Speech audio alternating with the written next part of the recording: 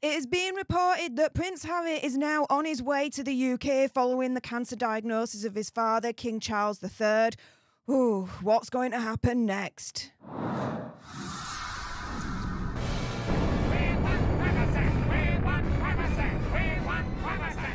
Hey up everyone, it's me, Steph, the alternate, your nerdy alternative, filling in for Andy whilst he's on a break at the moment. And yes, it has been widely reported right now that Prince Harry is on his way to the UK. He will be arriving today after rushing to LAX following the cancer diagnosis of his father, King Charles. This is everything that we know so far in terms of this developing story. He is believed, as of recording this video right now, that he's already en route to London after rushing to the airport to catch an urgent flight following the news of King Charles's cancer diagnosis. He's reportedly already taken off from the airport in LA as he heads to London to be by his father's side, according to The Sun. Meanwhile, Megxie and the children, Prince Archie and Princess Lilibet, they're staying in Montecito, California. They are not going with Prince Harry. Now, that can mean one or two things.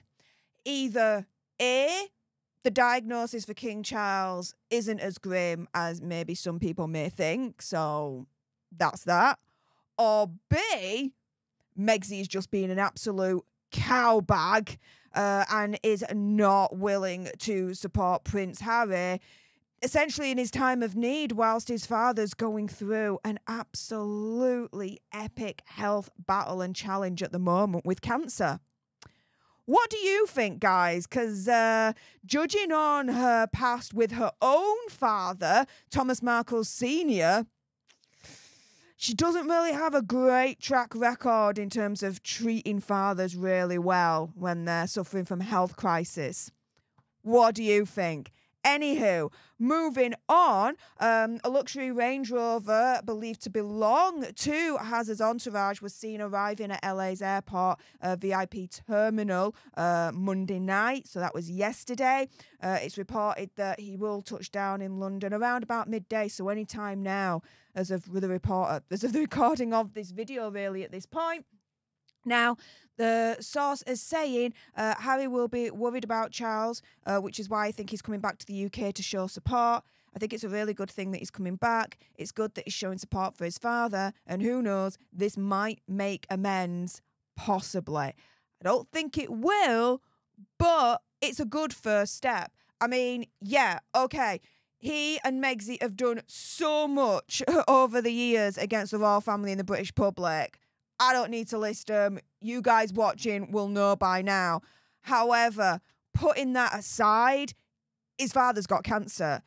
What do you expect him to do? Stay in California and stay away? No, I do truly believe, in Prince Hazard's defense, he is doing the right thing and he is going to see King Charles, his father, and stay at his side whilst he's going through this health battle at the moment.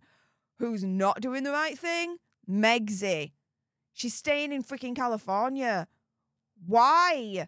She should be coming over with him, with the children. King Charles needs all the support that he can get right now from family.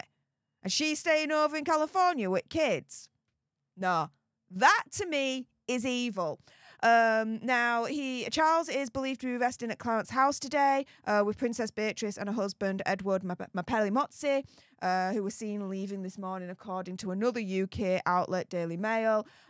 It's not known, though, where Harry will be staying as soon as he lands in the UK, because he doesn't actually have an official royal residence anymore in this country, seeing as, you know, they got evicted from Frogmore last year. Booyah, King Charles laying down the law. I absolutely love it. But apparently, the flood warnings in California previously delayed Hazard's travel plans. So apparently, if it wasn't for the flood warnings, Hazard would have gone on the next private jet as soon as possible, sooner than he has done at this moment. Now, he is travelling with his own security team after, you know, King Charles not only kicked him out of Frogmore, but stripped them of their right to tax-funded police protection after they quit back in 2020. Now, at the moment, Prince Hazard is still going through this fight with the UK government to try and claw back this UK police protection. However, just as a little side note, with Hazard coming back to the UK, I wonder how he's feeling about the UK protection at the moment, because technically he has to give the government 28 days in advance warning for him to come to the UK, for them to consider giving him security for any visit that he makes in this country. Now, this is last minute, so he obviously hasn't given the UK government 28 days warning for them to consider giving him royal protection. So, I wonder how Hazard is arranging his protection at the moment as soon as he lands in the UK. Just as a little question and a side note, let me know in the comments down below what you guys think to that little side bit there. But their plans are all up in the air at the moment. It was reported that Hazard and Megxie were going to go to Canada next week ahead of the Invictus Games training camp to mark the 1-year countdown until the Whistler Vancouver 2025 Winter Invictus Games. Now, it's not known now at this point whether Hazard and Megxie will pull the plug on the trip or still go ahead. I wouldn't be surprised if they do pull the plug. I actually think that's probably the better move as it stands at the moment. I do have a sneaky suspicion, though, that with Megxie staying in the US, she might go on her own and try and hog the limelight. What do you guys think to that one there? But yeah, it was also reported that King Charles had personally delivered the news, not only to Prince William, but to Prince Harry as well. Now, in terms of what we know at the moment with King Charles's cancer diagnosis, he's been diagnosed with cancer less than 15 months after ascending to the throne. This came just after a week following the treatment for an enlarged prostate. The cancer was found during just routine checkup, whatever it was, any scans that he was having during this treatment of the enlarged prostate, but they are very specific to state it is not prostate cancer. Now, Hazard still hasn't spoken, reportedly, to Prince William on the heels of King Charles's cancer diagnosis, but sources say that, given the circumstances, there might be a little bit of an uneasy truce just to make life a little bit easier for King Charles at the moment.